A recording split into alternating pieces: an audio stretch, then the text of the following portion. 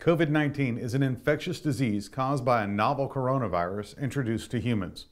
Although symptoms are mild in most cases, persons who are elderly or who have pre-existing conditions that compromise their immune systems are more susceptible to the virus. Now, the rate of transmission for COVID-19 is far higher than it is for other conditions such as the flu or the common cold. And that's why it's important for workers in our industry to recognize that even though we may be healthy or not experiencing any symptoms, or maybe just mild symptoms, we can be carriers that infect a larger at-risk population. In order to help prevent the spread of COVID-19, it's important to understand how it's spread. The virus is spread from person to person mainly through droplets produced when an infected person speaks, coughs, or sneezes. Now, if these droplets make it to the mouth or nose of a non-infected person, they can contract the disease. And even though these droplets don't travel very far, typically only about 3 feet or so, they can quickly settle on surfaces. And this is the main cause of person-to-person spread between those in close contact with one another. Following the guidance of the World Health Organization, let's look at a few ways that you can protect yourself and prevent the spread of COVID-19.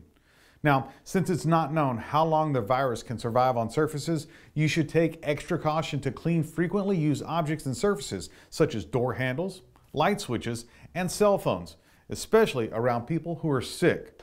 Now, since your hands touch many surfaces that may not be clean, you should avoid touching your eyes, nose, or mouth. Doing so could transfer the virus from the surface to yourself.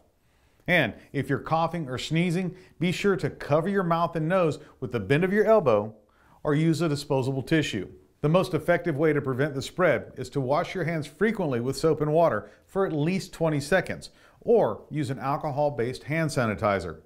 Avoid crowds of people and maintain a distance of at least 6 feet from other people where possible. Companies looking to stay productive during this time when many are limiting non-essential work should consider turning to online resources, such as the T&D Power Skills Learning Management System.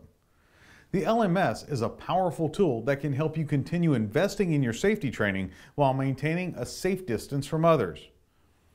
Now, companies needing to delay or defer on-site safety training should explore options for webinars or even telepresence training.